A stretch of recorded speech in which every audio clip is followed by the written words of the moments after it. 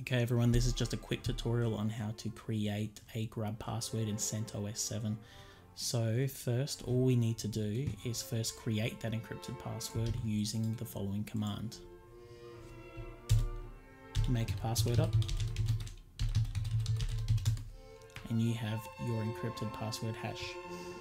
The next step is to place it into the 40 custom file in GRUBD. Now first I recommend you make a backup of that file just in case you screw up with the following command. The next step is to edit it,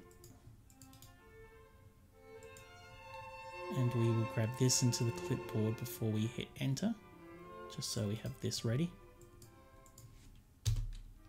Okay, the first important tip is to add the following.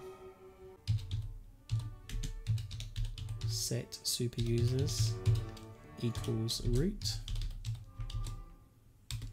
then password underscore pbkdf2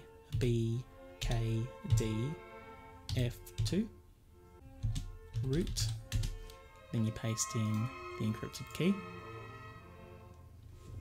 then control escape colon WQ to save.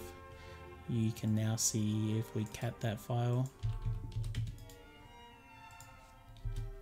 it looks exactly the way we just edited it.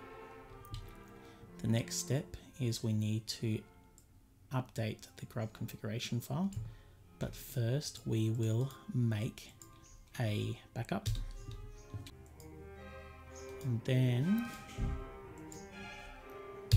make the file using that command, which is grub2 make config -o.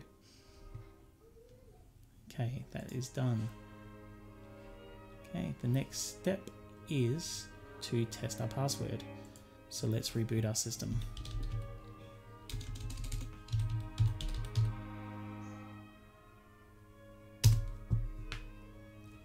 Hit spacebar to interrupt it. Okay, with hit spacebar, you can see we can move it around. We want to edit the first one. Enter the username, which is root, and your password that you configured. And there you go, completely able to edit as you see fit. And that is it. That is how you configure a GRUB password on CentOS 7. Thank you. For more random tips, please subscribe, and I shall see you again in another video. Bye everybody.